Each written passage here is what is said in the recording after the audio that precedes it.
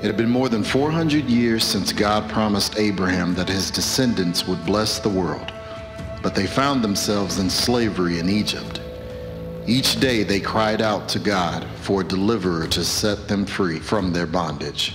As the Israelites grew in number, the Egyptians increased their slave labor. Eventually, the Egyptian leader Pharaoh decreed the death of every Hebrew newborn baby boy. One Hebrew mother placed her son in a basket in the Nile River, trusting God's plan for his life. God saved the child, delivering him into the hands of Pharaoh's daughter, who took him in as her own child and named him Moses. Years later, after fleeing Egypt in disgrace, God called to Moses from a burning bush, sending him back to Egypt as God's spokesperson to tell Pharaoh to free the Israelites from slavery. Moses and his brother Aaron eventually obeyed, and a standoff between the one true God and the most powerful man in the world had begun in Egypt.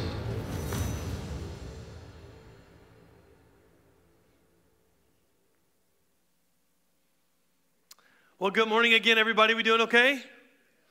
You got a good warm-up on Exodus, right? A really good warm-up on where we're headed today. And I want to just, again, welcome and extend a welcome to everybody who's first time here today to Cornerstone. Super glad to have you. We love meeting new folks, and we'd love to get you connected and help you with any information that we can today.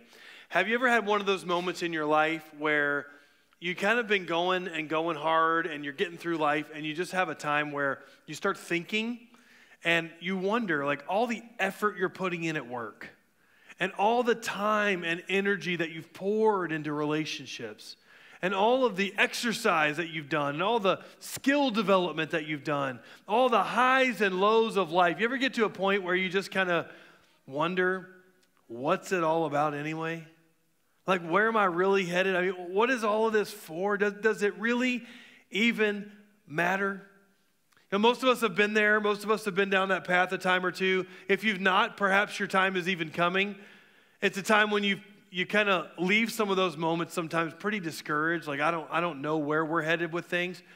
It doesn't really matter anyway. Friends, today I want to give you an encouragement that there is more, right? There is more. There is much more. It all does matter. God does have a bigger plan in place. He is present and working. In fact, the more that we're talking about is really what we're spending the summer discussing, specifically God's character and his desire to have a relationship with every one of us.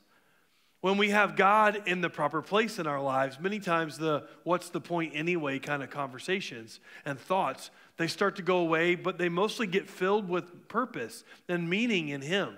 And if you've ever been in that place, then our summer series hopefully will resonate with you. Over the next 10 weeks, we're going to work through the book of Exodus. And maybe you've heard of Exodus and you're wondering, what does that have to do with my purpose? What does that have to do with me? 3,000 years ago stories, how does that connect to my life at all? Well, I'm so glad you asked. Because here's the thing, wherever we are, God is always there.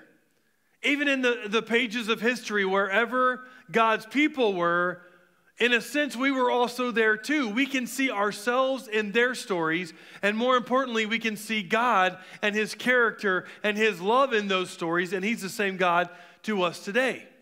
And Exodus is one of those stories. Now, Exodus is the second book in the Bible. It's the story of Israel's deliverance from slavery in Egypt.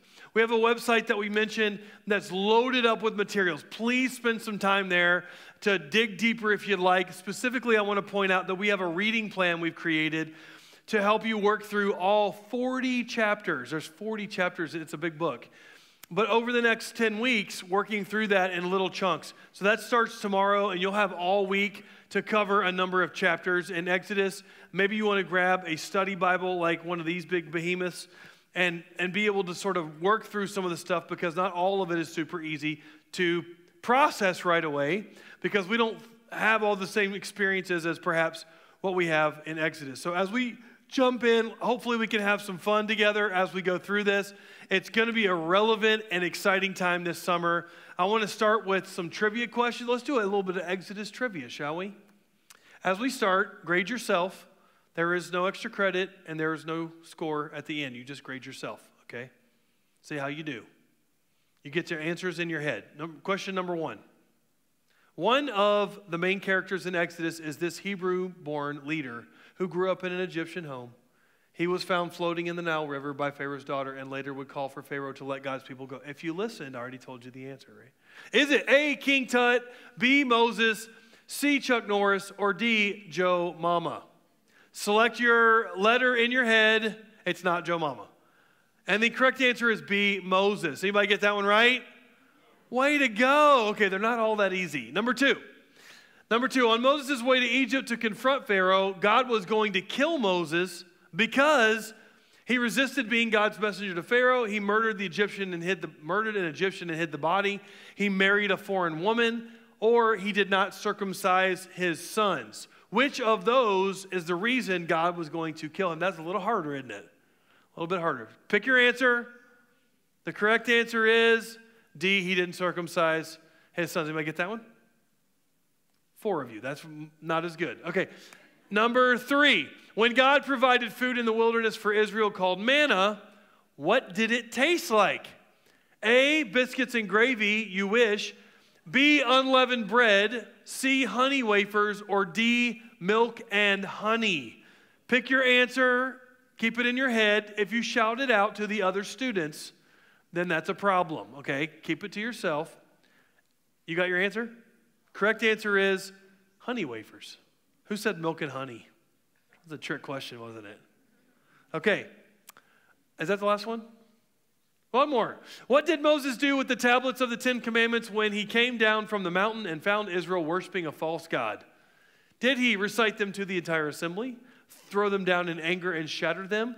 He destroyed the golden calf with the tablets, or he hung them in the courtroom above the judge. The very first 10 commandments, what did he do with them when he came down? He threw them down in anger and shattered them. Oops. Okay, who got that one? A few of you. Okay, anybody get all 4? Just loud and proud. Yeah, nailed it. Okay, awesome. Don't skip church all summer if you got them all 4. That's a warm-up, okay?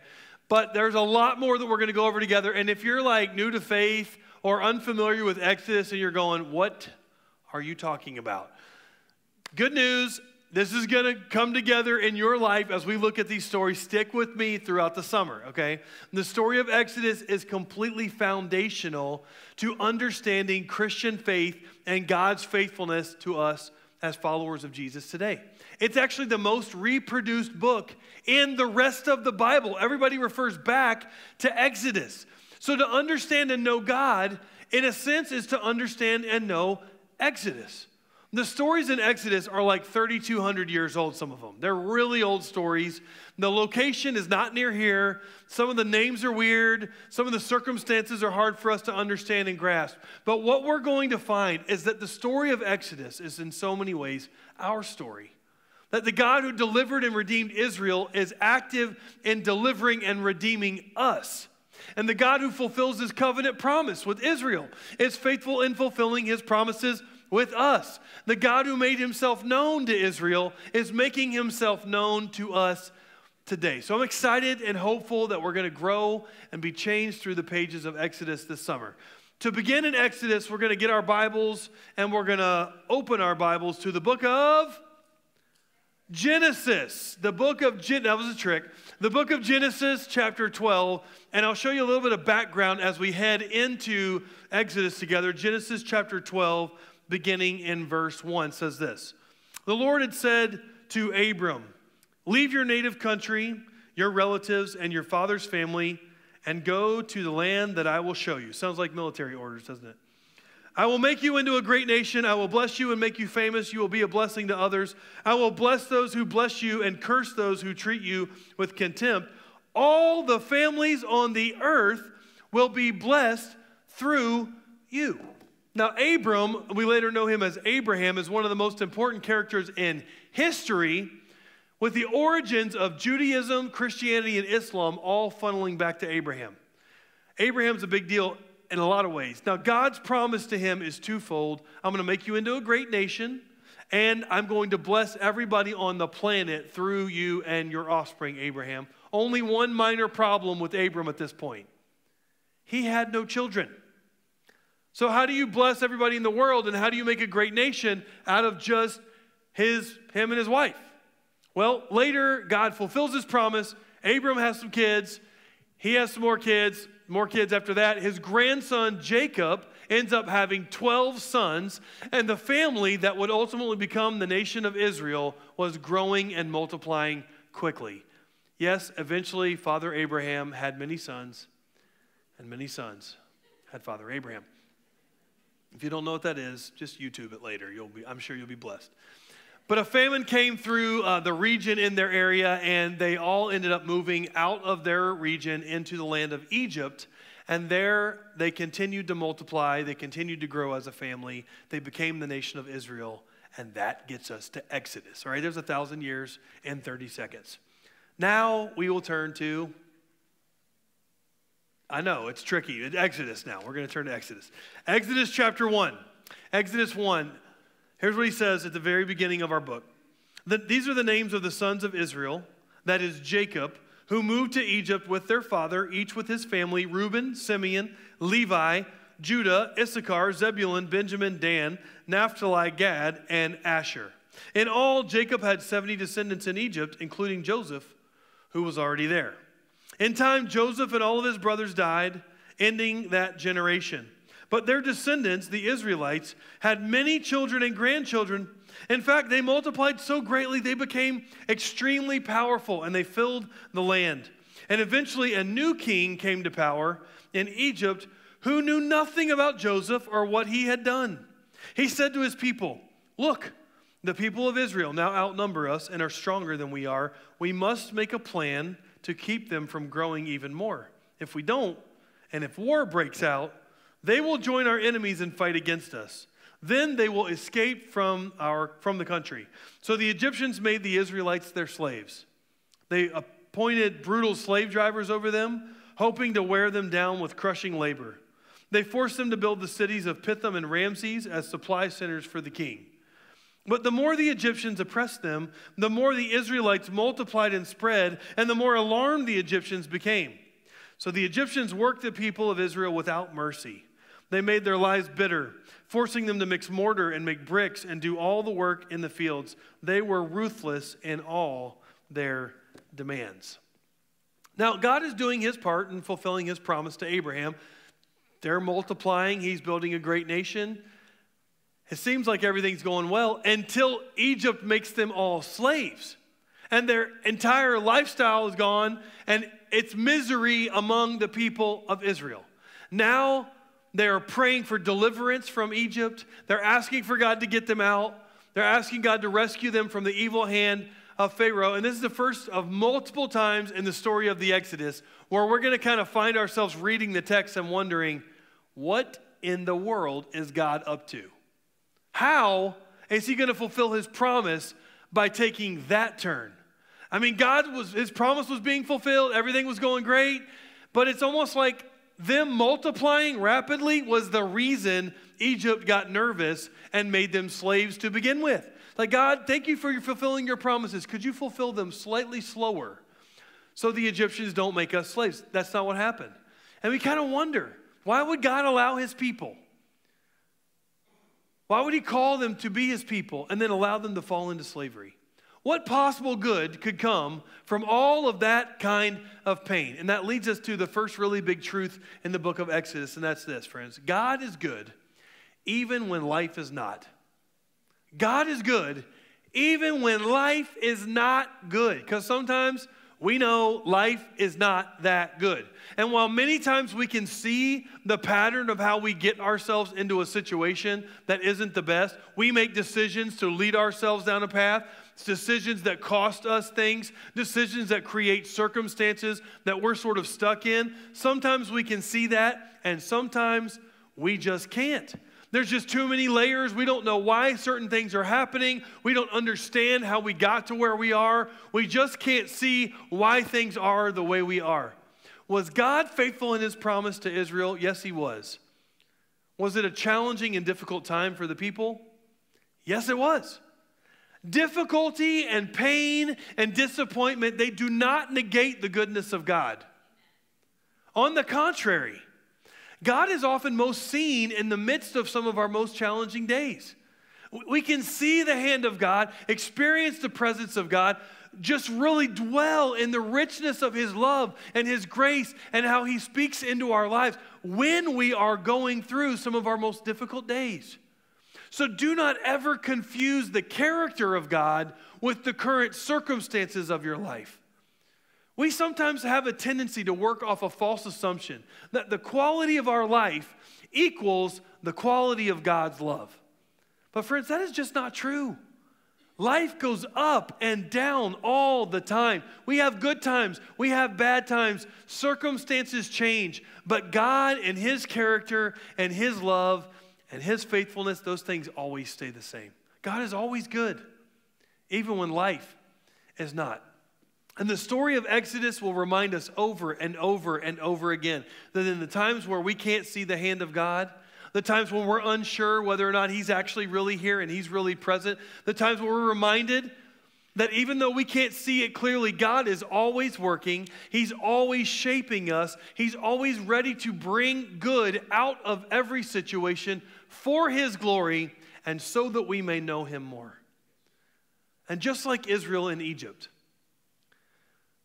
what we are going through, what we're struggling with, the things that we're dealing with in life, or what he's doing with us today, or perhaps just the beginning of something that we can't see yet, a way he's going to fulfill his promises to us in ways we just can't see coming.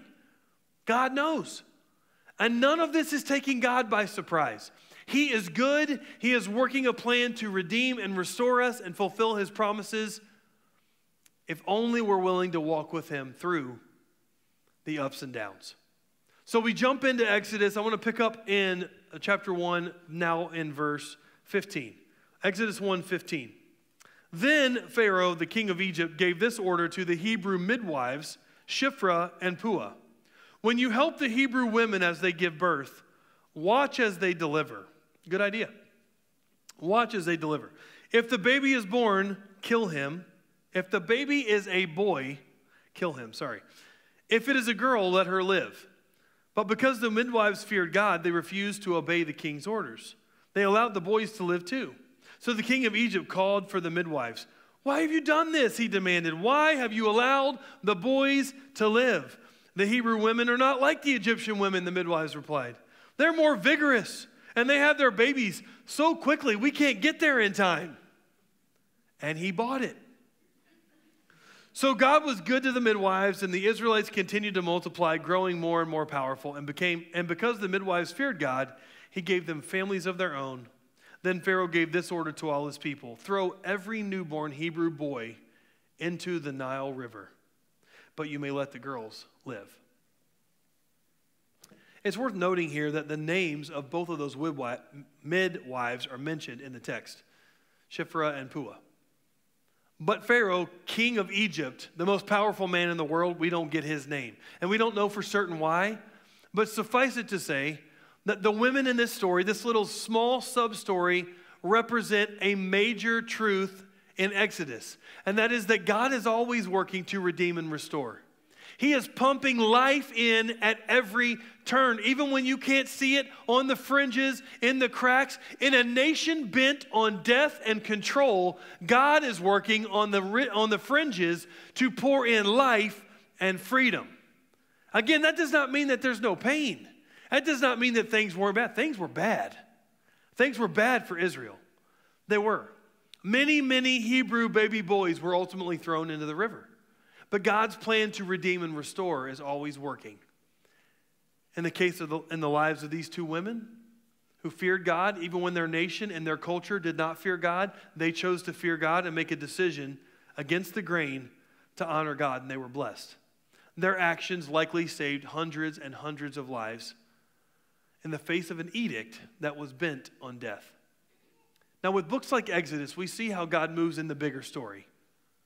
How God is moving with like the whole nation. He's working to save a nation and free the entire group of people. But he's not only working with the nation as a whole people. He's also working with individual lives like these two midwives.